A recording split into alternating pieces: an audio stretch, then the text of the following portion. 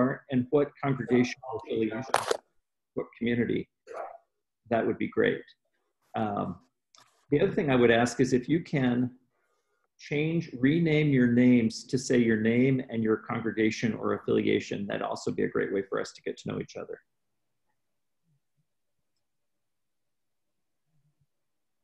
So it's great to have you with us.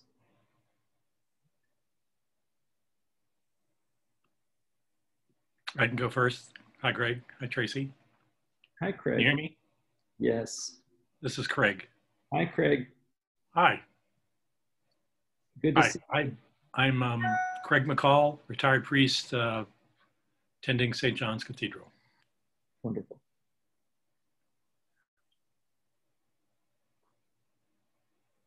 Now, we're going to just highlight some opportunities for this fall, and as you drop in, just by at any time, let us know who you are as we go along. This fall, we have started to gather and prepare some offerings always that complement what are happening in parishes and that don't duplicate what's happening there. But we also want to let you know that as a faith formation team, Tracy, Elizabeth, and I are very much available to you for consultation. We're visiting you for both virtual visits and conversations, especially during this time of COVID. But this fall, we put together several things we think might be of particular interest to you. Just to remind you that Discover, Embrace, Become is our online catechumenate, you might call, our welcoming and seeker experience. And so we have an online course that is available to you. It's ready to roll. It's a great small group offering for people who are beginning a faith journey, either for the very first time, or if something big has happened in their life and they need to start again.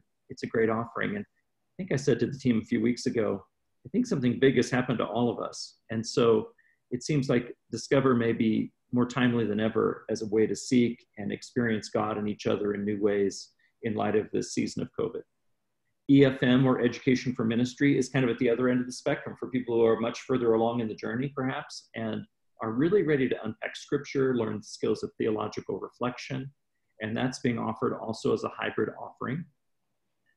We are partnering with VTS this fall to offer an online cohort of leaders. This could be clergy, lay leaders, formation leaders, teachers, to have a place to build their skills, and I would say build our skills beyond just having a Zoom meeting, for creative and meaningful ways to gather people during Advent, Christmas, and Epiphany. And then our fall quest is going to be a virtual quest this fall, and we've pushed it back a month to better fit the needs of young people this fall with online learning happening right now, and that'll be Saturday, November 14th. We had a great experience this summer in connection with our office and the Race Task Force for the church in Colorado with Catherine Meeks in training a wonderful 3-session intensive, I guess you'd call it, on becoming beloved community, how to be more attentive and open and engaged in race justice and building equality and care for all of God's beloved community. And that's going to be available as an online offering for you this fall as well. Right now, we're working on creating a new opportunity called Journey to Bethlehem. It's going to be a shared, I guess you'd say, cross-congregational experience along the lines of our hybrid Camino that we had this summer that you'll hear more about today, where people can join in a very intentional spiritual walk through the seasons of Christmas, Advent, celebrating Christmas, and then looking at Epiphany forward into the year ahead. And then coming in January, we will have our next intensive in the reality area of LGBTQIA welcoming and inclusion with the Reverend Canon Susan Russell of Los Angeles. So that's something to look forward to. So if you have questions about any of these, reach out to any of the three of us. You'll start to see these regularly, already many of them right now in the digest in the Episcopalian. But if you have questions between now and then, by all means, reach out to any of us for those. We wanted to talk a little bit about hybrid experiences today. And we're going to use some technical language and maybe hybrid lingo. And we're doing that both so that we have a shared common language, and so that you start to imagine, if you haven't already thought about some of these ways to make it a really rich experience. I don't know about you, but if someone tells me that it's time to have one more Zoom call, I'm not so excited. And so we're not talking about just adding Zooms. I think we all have enough of those to fill our plate. And, but I'd say there's many ways to gather. The idea of hybrid is that it's combining more than one modality of teaching or engaging or gathering.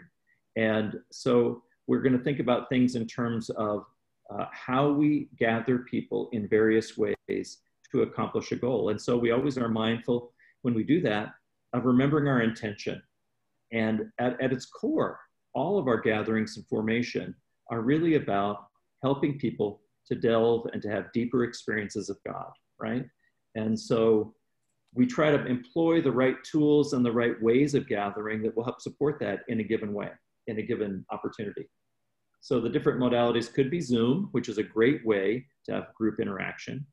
Canvas is an online learning platform that we partner with Iliff School of Theology here in Denver. And Canvas is a great place to offer more content. So if you want to have a course, for example, that you have students in a course and they're interacting with the material and with each other, it's wonderful that. It's different than Zoom. Zoom is something where we're all together at the same time. Canvas is when someone wants it to be on their time. And we'll talk about that in a minute. And then another important thing we've discovered in the last 6 months is it's important to have common, meaningful individual activities that people take part in.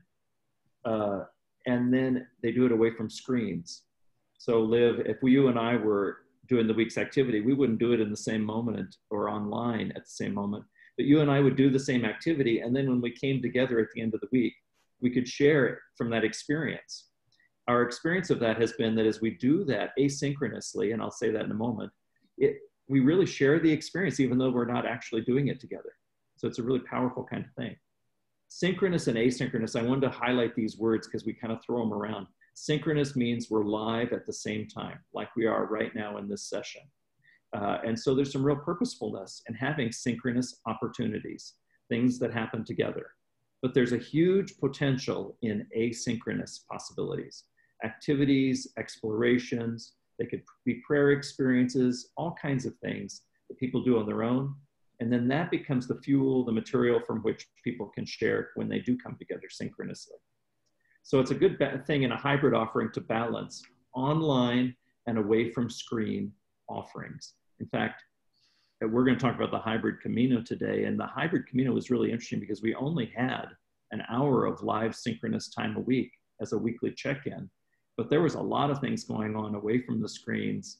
And of course, walking a Camino, even a hybrid Camino, is about walking, and you can't do that in front of a screen.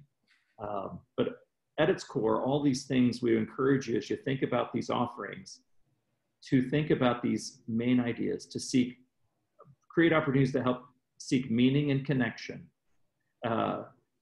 not as a substitute for our physical in-person gatherings and encounters that we might wish for, that we used to have, but to think of this as not unreal, but real gathering that's helping people to deepen their faith. There's nothing unreal about virtual or hybrid experiences. And I know from the offerings we've been sharing this summer and I guess the last 6 months, we have found how moving and how deepening they can be.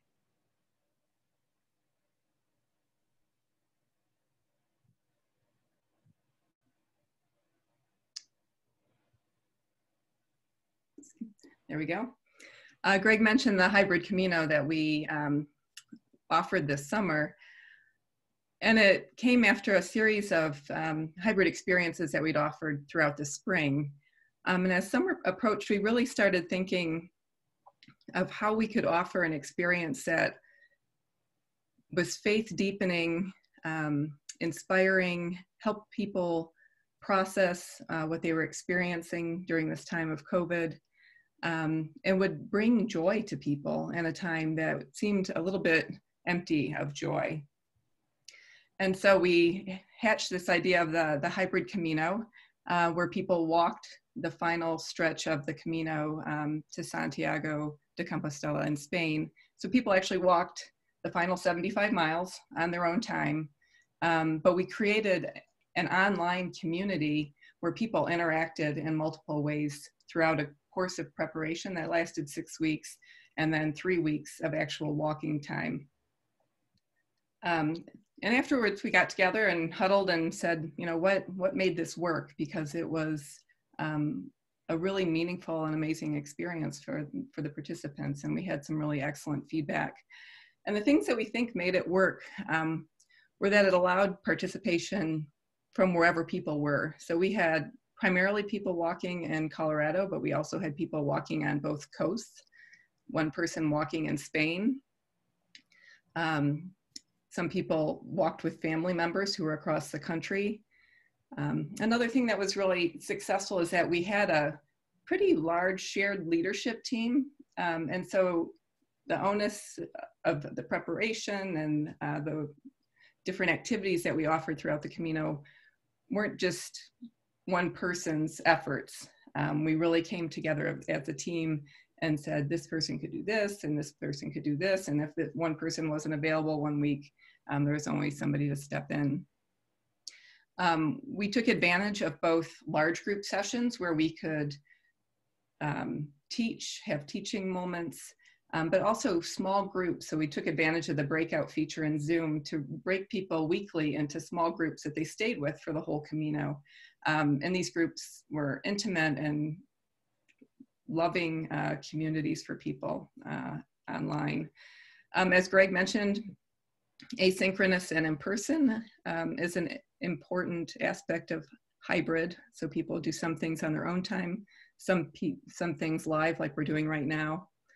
And what we've learned with the online components, and I joke sometimes with Greg and I call this just-in-time formation, but you can tweak things up to the last moment with online. So throughout the Camino, we were constantly adjusting things or adding new things as we realized what people were needing.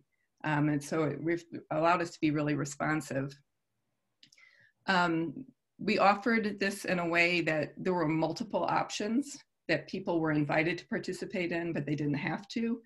So each person's Camino pilgrimage was really a unique experience to that person. All along the way, we had a lot of activities, but we always had an opportunity to reflect either in person or via a discussion online.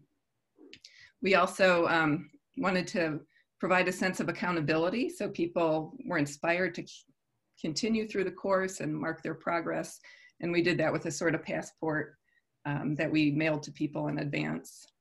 And then we also incorporated things like prayer beads and a Camino shell and other symbols of the Camino that just allowed people for prayerful moments a feeling of connection because we all had these items together. And then along the way, we also had regular intervals where we would stop and have a celebration and mark the journey that way as well. And then Elizabeth is going to speak a little bit about onboarding people before we move on. Yes. So one of the reasons why we thought that this worked so well is that we really took a good portion of time to onboard people. So our first meeting, we went through everything that could possibly go wrong technology-wise. Even if people have been using hybrid learning for a while, or they've been using Zoom or things like that for a while, you just never know what is going to slip through the cracks and what people are going to have a difficult time with. For example, something I just learned recently, and I've been using Zoom forever, if you see the two little lines that divide your pictures of everyone and the shared screen, you can make that smaller or bigger so you can see more people. I didn't know that until a couple of weeks ago, and it's super helpful.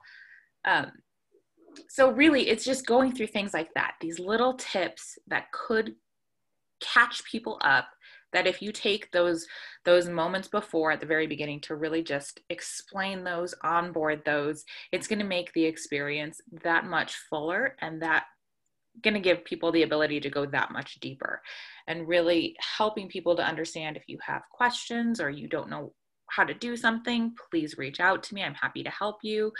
Really just making the experience as smooth as possible technology-wise, That way you are able to go deeper spiritually and mentally.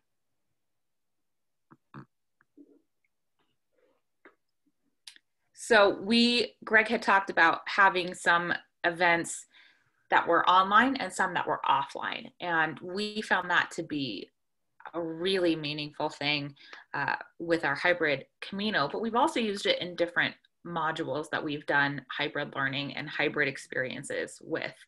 And the reason that we found that it works so well to have time away from your screen is that it kind of takes some of that Zoom fatigue away. If everything is online and you're expecting someone to be online, either in Zoom or doing online learning on their own away from the group, and everything is in front of a screen, I think we can all attest that you get really burnt out really fast. So having that mix of things that they can go do offline, whether it's a craft or a baking experience, or maybe writing a letter to a friend, or different things that you can incorporate that still fit within your theme parameters, it will give a bit of that fatigue a chance to dissipate.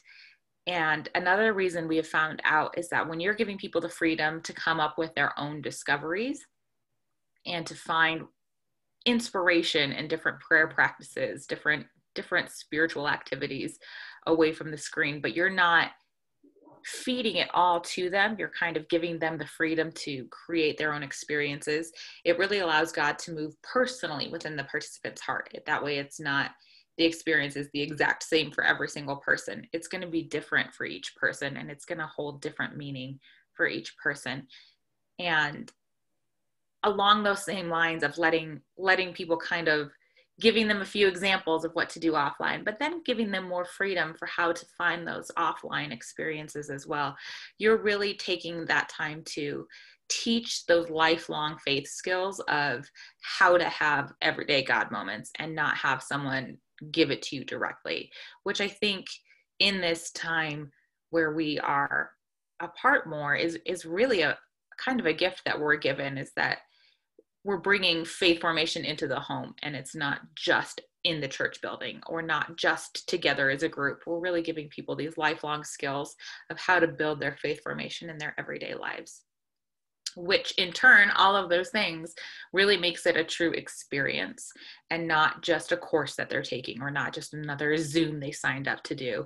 It's really a faith experience, something that will stay with them and that they can carry with them past just that time online and offline.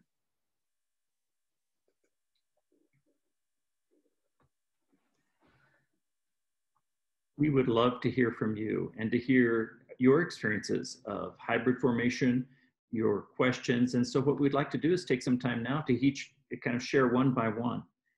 We often on these roundtables love to invite people by mutual invitation, which comes from Eric Law and the Kaleidoscope Institute. And the idea is that each person shares something as they were invited and then invites another person to share. There's always the option, if you would like to pass, and then we can come back around and ask again at the end. But it's, I think, a nice way to not be anxious about who will be next, but just to feel the gift of the invitation from another person. So we've offered some guidelines here that come from that model, and that is we listen reflectively as people share and receive their gifts, and listen that there might be ways that we want to see what the connections might be that we want to explore more at another time or later on. There's a spirit we hope to cultivate among us of being open to new ideas and to have sort of a sacred curiosity and always to be mindful of time. So we have about 40 minutes, which means that's probably 3 or 4 minutes per person. So you can kind of gauge how big of a paragraph it is, right? What I would encourage us to do is consider these questions for reflection. And what I'm going to invite us to do is to look over the questions. The first one, what hybrid experiences have you offered or participated in? The second is there a hybrid experience you're considering for this fall? A third one is, what is inspiring you in this time? Another one is, what are you wondering about?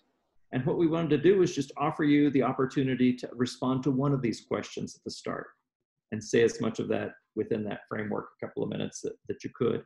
And then as we're able, we'll come back around and see if there are other things to share as well. And as we prepare to share, I'm going to invite Lauren, if you would be willing to be the first. Thank you, Greg. So we have offered some experiences that are somewhat hybrid, I would say, that for the most part, what we have done has been mostly on Zoom. But we've had the most success with a hybrid model with our youth. They've started gathering every other week in person and then every other week online, whereas initially they were online every week. And having some space for them to be able to gather in small groups in person has been just a joyful thing. They've been so glad to see each other and to do some socially distanced games and have a devotional. So that's worked really well. And then the online piece of it has been games and discussion and devotional, sometimes prayer, music.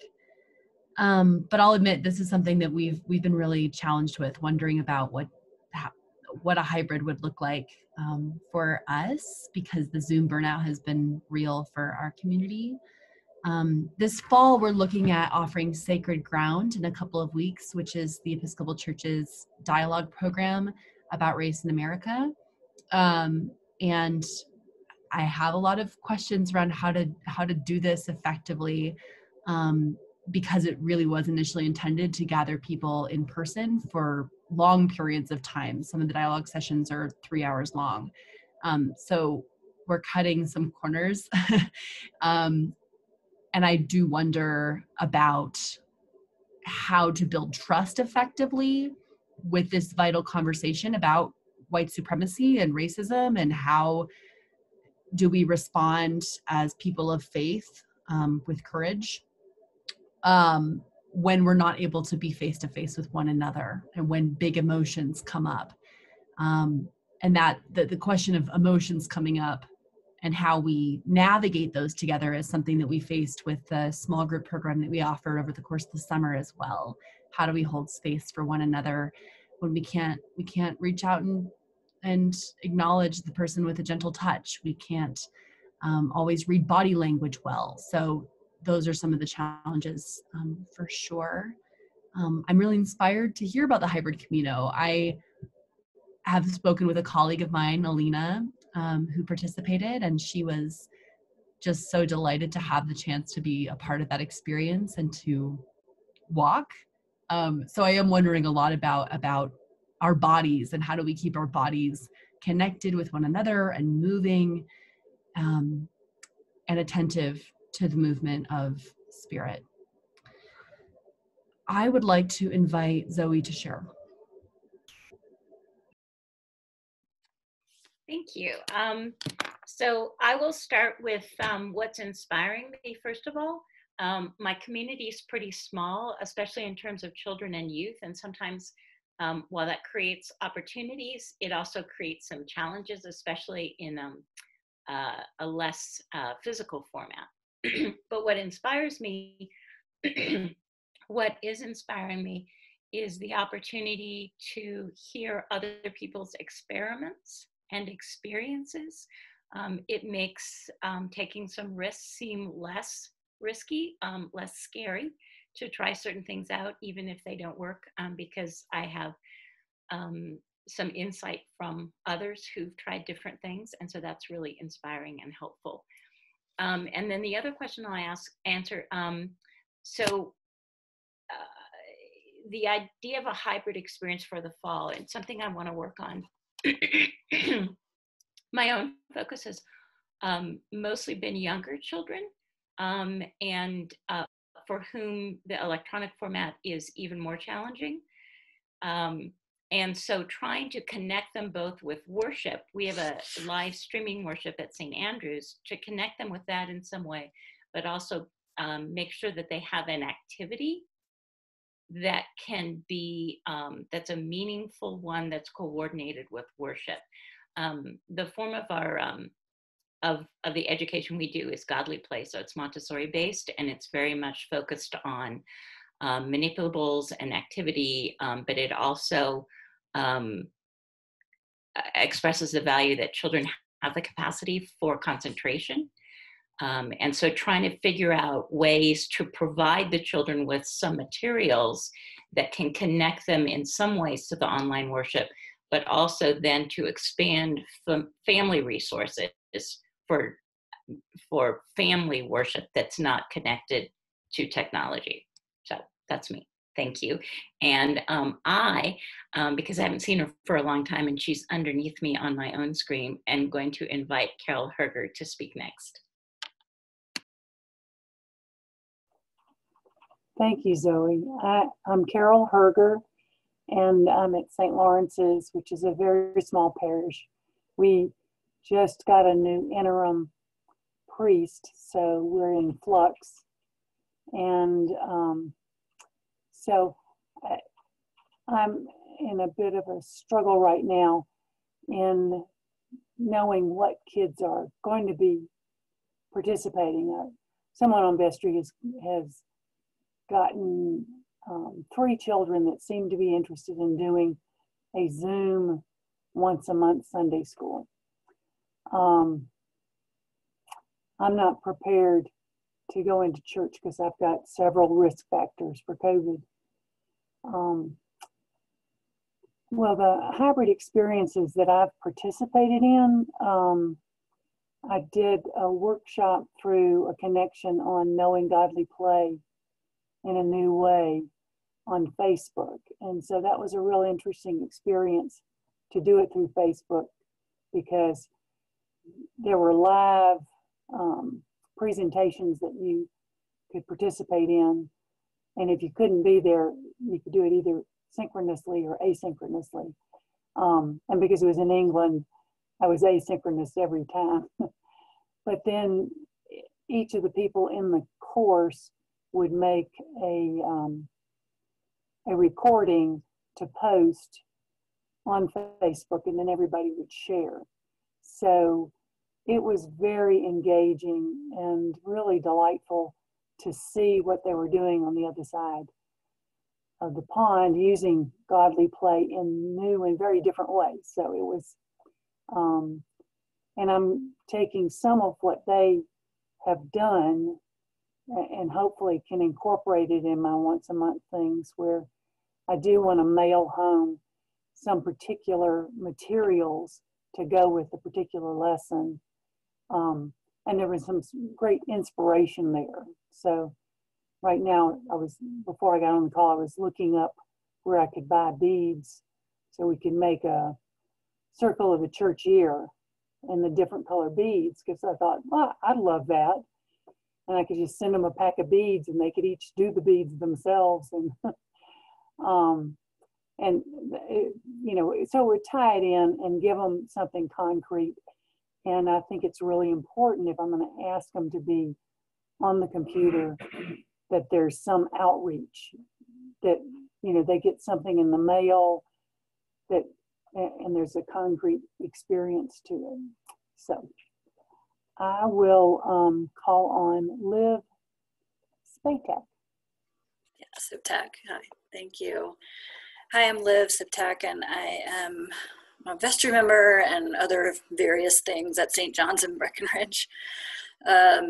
We are in this interesting situation of being in COVID lockdown and having our church being renovated. So we have actually literally building. I mean, the building is still there, the shell of it, but there's a foundation being poured and all kinds of interesting things. So even if we could go and be in the building, we can't. So we are thinking, we are having to think about kind of like levels 2 and 3 about how do we do this in terms of worship and formation. And we literally haven't done anything with respect to formation. And that's why I was really curious to join this conversation today, because we have such a rich formation experience typically when we're in person, and that the idea that we're not doing anything seems just not us. And I think there are a lot of us who are feeling that gap. And so in terms of anything that we have done nothing, hybrid or otherwise, but despite that, we do have a rich offering in terms of worship experiences and evening prayer every day and that sort of thing. But I think that this entire conversation is super inspiring, the idea that we could invite people to do some joint online and on their own, or even in small group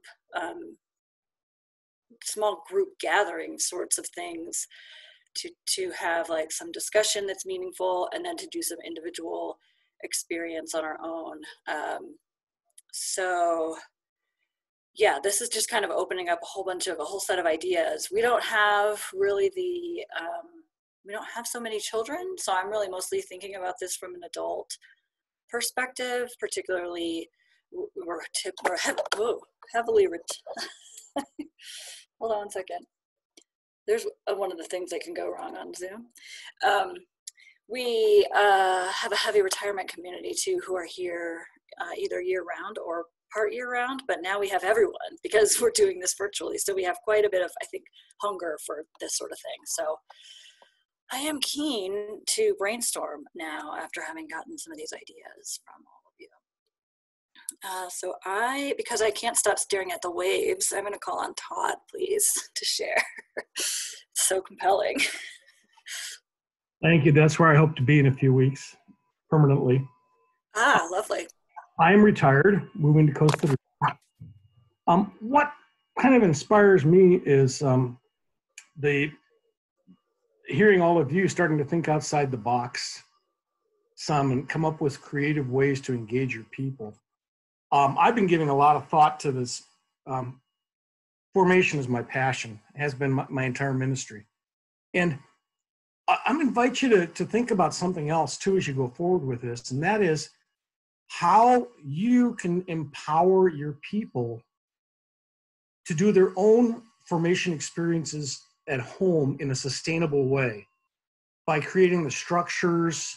You know, I was thinking of the Jewish community and their Seder meals around the home, and what a simple way to set some time aside to invite God's presence and think about God and pray and all. And their holiest of days is celebrated not in the synagogue, but around the dinner table with Passover.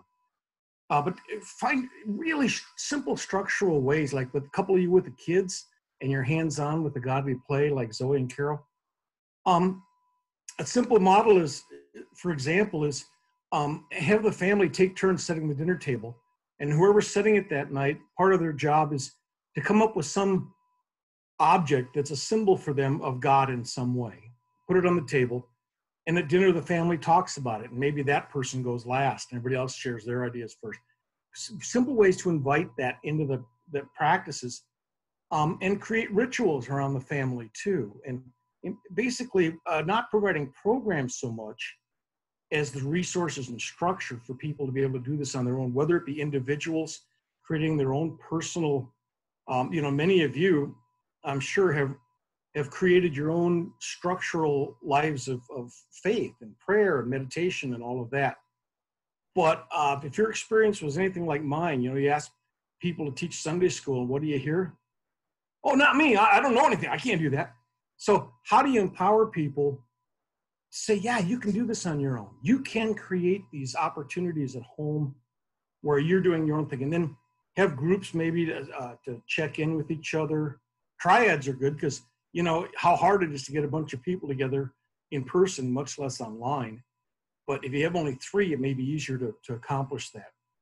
And things like that. Anyhow, that's kind of the thinking I've been having lately, is to even go beyond providing input, is to providing the structures where they can start simple and create their own family rituals for meals, for some Saturdays. Like, I don't know about you. I grew up saying grace before meals, right? This little formula, right? Or the prayers at night. With my oldest son, I decided not to do a formula prayer. And so as he started to learn to speak, I was doing thank you, God prayers. And every day, I'd start off saying thank you, God, and just whatever was through the day for this and that. And as he learned to speak, he would start joining in. And I still remember one of those days when he learned a new word. And so when it was thank you, God time, he said, thank you, God, for shoes. But he participated in that. And his faith life is, by the way, very vibrant today. I'll conclude with this. I don't want to take too much time. I don't know if you've heard of the Fuller Youth Research Project that they did on what differences in a family, in a child's life, help them have a faith that sticks with them into adulthood. And they found that it wasn't programming and great youth groups and all these powerful resources that most of the small churches don't have. It was really their experience of adults of faith. And so there's a book called Sticky Faith that I recommend to people, to create those avenues and those structures, and the role of the parent in all of this and how important it is to empower the parents to become faith nurturers in the home, something they don't normally tend to do. So, okay, thus says the word of Todd. I'll pass it on to another retired priest, Craig.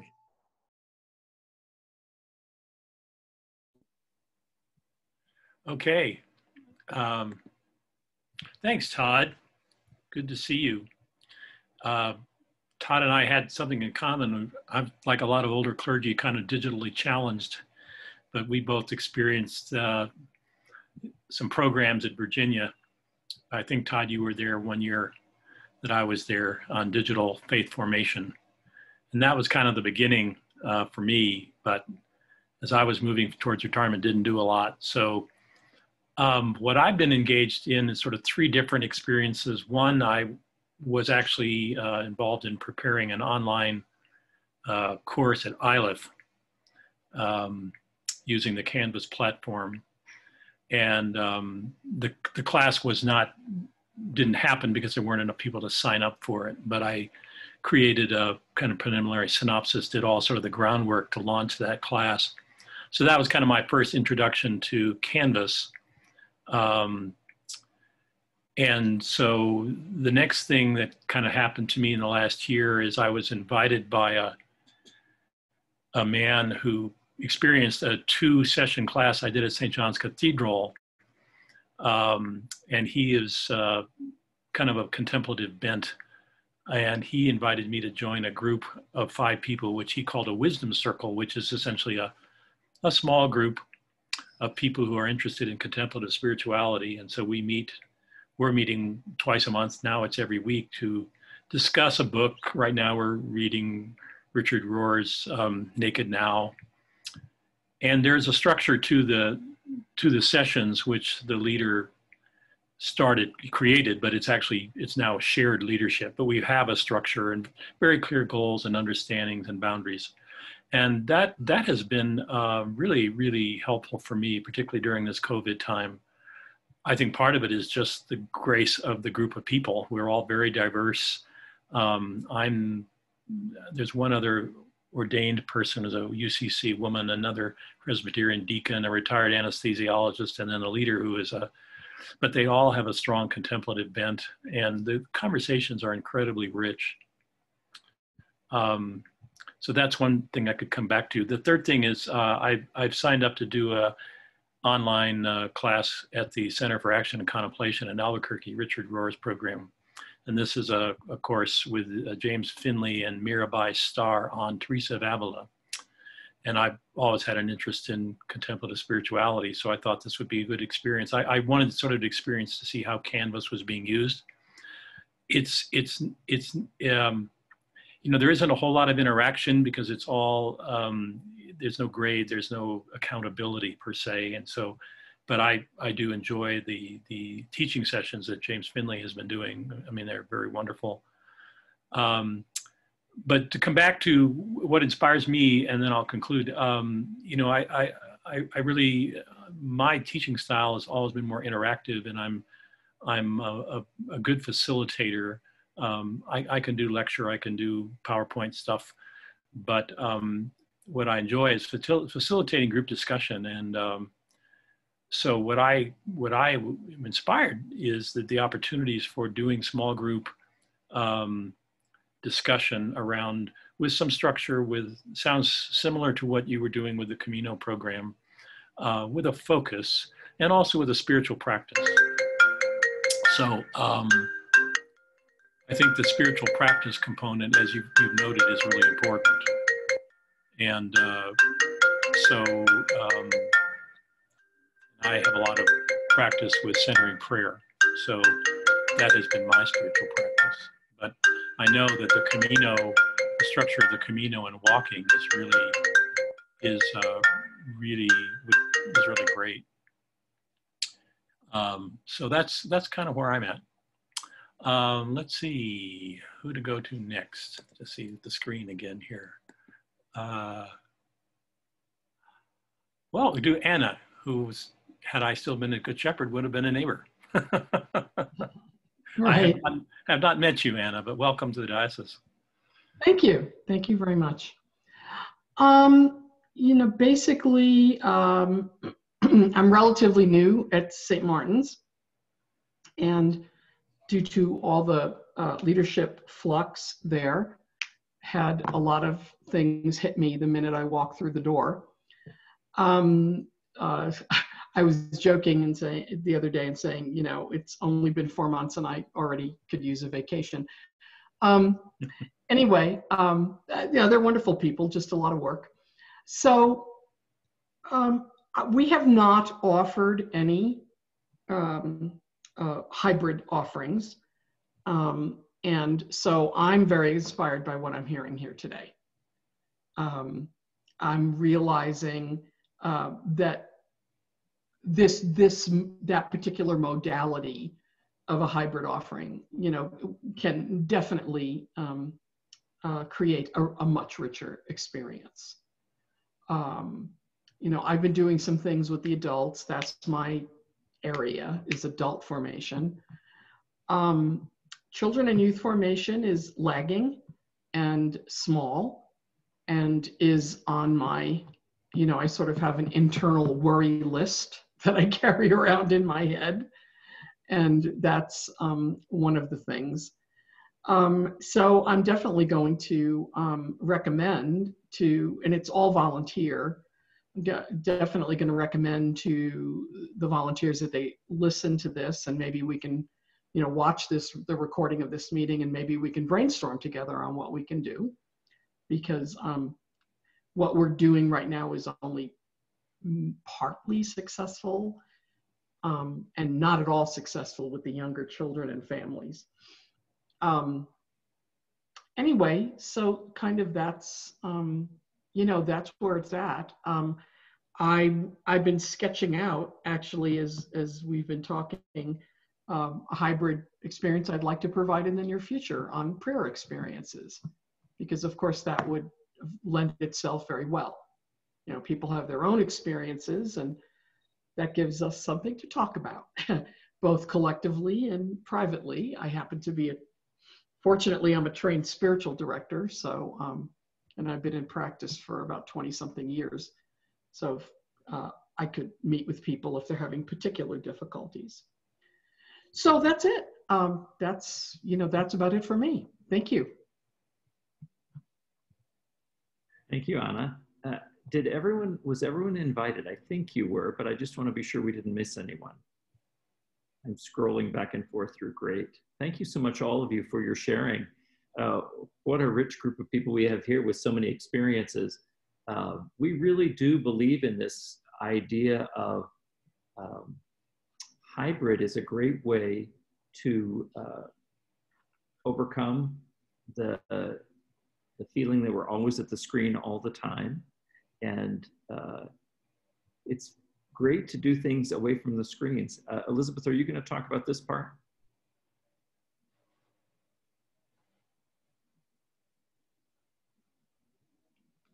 Which part? The offerings away from the screen? Uh-huh. I'll have to apologize. That was me just touching my mouse, and it was going backwards through the presentation. Okay. Do we want to say just a little more? I think it'd be kind of interesting. I don't know how you feel about it as a group, but if we could say a little more about the hybrid Camino and some of our learnings. Several things we learned from that experience seem like they touched on things you all raised. And so I thought it might be nice if we spent a couple of minutes here near the end just to give you a little more feeling of what we learned from that and what that took on. A combination of the different modes, right? And Tracy, I always like to give you a little credit, because I think yours was the inspiration that began the hybrid Camino journey we began this summer. You had an impulse of, we could do something hybrid that would apply to invite people into an experience And I wonder if you might just say a couple of words of how you had the kernel, and then you offered that to Elizabeth and I, and we both said, yes, absolutely. And it sort of took on a life of its own very quickly. Yeah, I think, and I mentioned this earlier, that I just had a real sense that people needed something to look forward to. And we had a long stretch of summer ahead of us without summer camps and vacations and the things that typically frame and give meaning to our summer. And so I wanted to see if we could offer an experience. And I think the word process probably was foremost in my mind, a way to process what people were going through. And I think it did that in the end. But the interesting thing that we discovered is that I don't think in the course, we had 50 people on the Camino, and in the whole course of the Camino, we never heard the word COVID. People were so caught up in the experience of walking and getting ready, and they were excited by the discoveries that we were offering them, that when we came together, we were joy-filled and excited to see each other and share whatever we'd uncovered during that week. And surprisingly, because I walked the Camino about almost exactly a year ago, and it was just a life-changing, amazing experience. And my husband and I both did this one as well. And, you know, we were wondering, could it be in any way similar to what we had experienced in Spain? And what we found is that we were so intentional in walking and in doing the different experiences that we actually went a lot deeper than we did in Spain, where we were caught up to a certain extent in the just the joy of being overseas. And so it's kind of a Camino vacation that you're on. Sorry, Greg. And that's not to slight the the Camino, which I would do again in a heartbeat. But we went really deep, and it was wonderful. So I'm kind of rambling on here, but would love to hear what Elizabeth and Greg might add to that. I think that's great. Thank you, Tracy. Elizabeth, would you share something about what we've been doing with some of the activities and things that we invited in the hybrid that gave people that away from screen time? Of course. And then, Liv, I see your comment in the comments, and I will address that as well. But we did inspired moments and additional discoveries. So some of the additional discoveries were things that were online, but then we had these other ones that were offline, and it was things like we provided the recipe for Spanish tortilla. And so people got to make that in their homes and have a treat that they would have had if they were on the Camino in Spain. And we just had a bunch of different, trying Spanish drinks, and there was a bunch of different fun little activities that really helped people to step away from the screen and really just kind of find these moments in their everyday lives that they could bring the Camino experience into, or find little faith moments in everyday life, kind of as like Todd was talking about, making it a practice and not something that we were specifically saying, you must do this, you must do this. And none of the inspired moments or activities were mandatory. It was all choose whatever is speaking to your heart and whatever is going to help you go that next deeper spot. And so with the hybrid Camino, with the Credencial, it was all stamps that you would get if you were walking in Spain. And so we left one section of that blank for people to create their own stamps. Yes, Greg has it on hand. Perfect. We left it blank for people to create their own stamps for moments that were inspiring to them as they were walking. I remember Greg telling us a story about how one day he saw like 1 million bunnies just kind of all over, scattered throughout his walk. And so that was kind of the thing that was inspiring and stuck out to him that day. And what could that be telling him to see all these bunnies in the city? And so people were able to create their own inspired moments. And it really gave a new way of you know, he could have walked by those bunnies and thought, huh, there's another one. But instead, it became an inspired moment that he really took time to notice. So giving people those kind of opportunities as well. And Liv, you're asking if there is a Canvas account available for parishes, or if you'd have to have your own. So we have a Canvas account for the Episcopal Church in Colorado. And if you were looking to do some kind of Canvas course, some kind of hybrid activity with your church, and you just got these little ideas kind of floating around in your brain that you want to explore further, we'd be happy to work with you to figure out what that might look like, how we can create a course together for that, and how we can help you train some facilitators so that it is something that really is owned by you, though we would be inviting people into it through on our end. And then some of those courses that were mentioned, or those engagement opportunities that were mentioned at the beginning, are those available on Canvas? So, I mean, is there content, I guess, that's already available if we were to access that account? So the Discover, Embrace, Become is on Canvas. Okay, perfect. Quest is a different module, a different platform that we will be using with that. And the Becoming Beloved Community is also a different platform that's going to be more asynchronous. People would be doing that all totally on their own time. Got you. Okay. But yes, so there's a mixture of all, and we would be more than happy if anyone is wanting to explore any of these modules a bit deeper, any of these modes of hybrid learning. We would be more than happy to spend another roundtable or a different Zoom really going more in depth with those with you. Thank you so much. Throw out there too that in October we're launching a hybrid version of Eucharistic visitor training that people can do at their own pace throughout the month of October, with 2 sessions that are in person at the beginning and the end, one to onboard, and then at the end one to do a Q&A and go through possible scenarios, things like that. Greg, can I make a comment? I think, you know, what I heard Liz kind of saying there is I think that there are a couple of key components that could be applied across the board.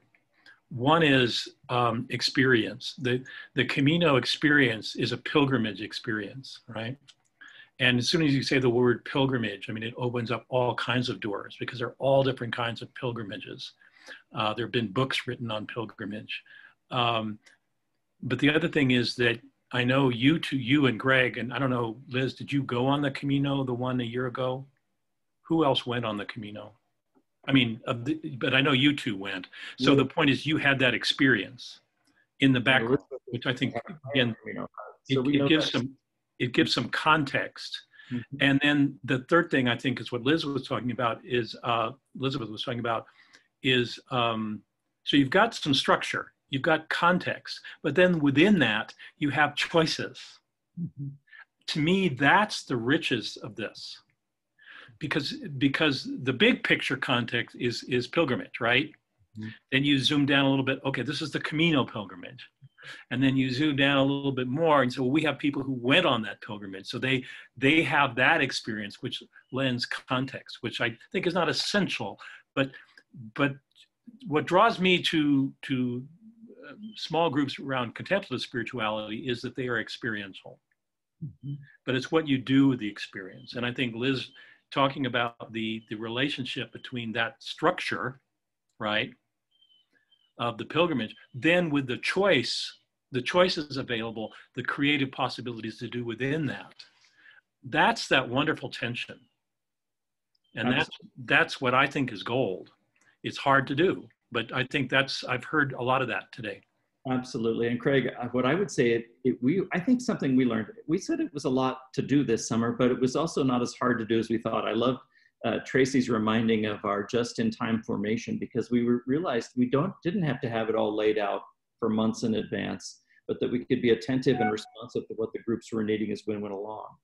One other piece that we brought in that was really powerful in this case was reaching out to people around us to share their experiences, their expertise, their inspiration. And so sometimes things we had were quite inspiring and very deep. We invited Michelle Danson, one of our priests in the diocese, to offer a video reflection on Teresa of Avila. And we embedded that in a Canvas discussion around a visit to Avila in preparation to walk the Camino, which we do with people when we go to Spain. But people loved that virtual visit to Avila and the time with Michelle. So that would be, I'd say, the deeper end of the pool. At the other end, we reached out to the Bishop of Spain and said, could you do something for us that would, I think I said to him, the phrase I kept using was, can we do things that surprise and delight people? Because especially now in this time of COVID, how often are we feeling surprised in a delightful way? Well, he created about a 10-minute video for us making paella in his kitchen and giving us the recipe to make paella. Yeah. What was interesting later is Michelle wrote me a note and said, I feel as though I've shared in the Eucharist after watching his video. And so you might think about who are the circle of people, not just right in your congregation with you, but further out that might have gifts.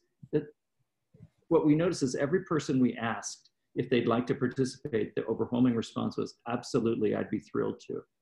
And so that just enlivened it. They became, in a way, in this theme, they became Camino pilgrims we met along the way. And so it was really a great gift. But I encourage you, as you're thinking hybrid, to think, who else might offer a little surprising gift in this? It doesn't have to be all on you. We also found having a leadership team was great. So it was the three of us, but then we had among us 6 small group leaders, so that we had 2 small group leaders in each small group. And it started to spread out the leadership and energize the involvement of the leadership team. So there's some ways to do it so that it doesn't feel a burden of being on one person. Liv, I think that group size is important. I mean, Tracy was talking about the intimacy that happens in a group, and nobody knows what the magic number, but let's just say not less than 4 or not more than 8. You know, I mean, you know, there's also part of that too. It really adds that richness, right? Absolutely. You know, the bigger, the wider context, but then you're letting people, the conversations can get quite deep in a smaller group, but they couldn't in a larger group. Absolutely. What I would encourage you to do is look at this week's Diocesan Digest for information on several of the offerings that we're talking about. One after another, they're in there, and they will be in the weeks to come as they're coming up. But if you have questions about particular offerings, and I see your question about Beloved Community, that's going to be the dates. It's going to be available to you whenever you want to use it. It's a recorded offering, so it's available when you would like to use it. It'll be awesome in that way. And then Liv, I just wanted to make that clear that we have the Canvas account and you absolutely have access to use it. So yes, at no cost. One other thing I wanted to say about the hybrid community, I think that was meaningful for our people, and that is that we did ask a registration fee of $50. And we said, from this, we're going to give half this registration fee as a contribution to the project of the Spanish Episcopal Church building an Anglican center in Santiago. And so we had a giving towards a real need. And we learned from that experience, one of the board members from the Anglican Center project was also one of our Camino pilgrims. And she shared about that project and talked about how fragile and poor the Episcopal Church in Spain is. And I think that gave a meaningful way both to make meaning at home, but also to support something important that was in terms of mission and outreach. And so you might think in those terms as well, that people are not only investing in themselves, but they're doing something good for someone else at the same time in their formation offering. And I'm looking at the clock, it's 1 o'clock exactly. How did we do that? It's great to be with you all. I believe we're going to talk about next month, if you choose to join us, we're going to talk about virtual gathering spaces, which is another mode of gathering people. But it's been great to be with you. Thank you all for joining us. Thank you.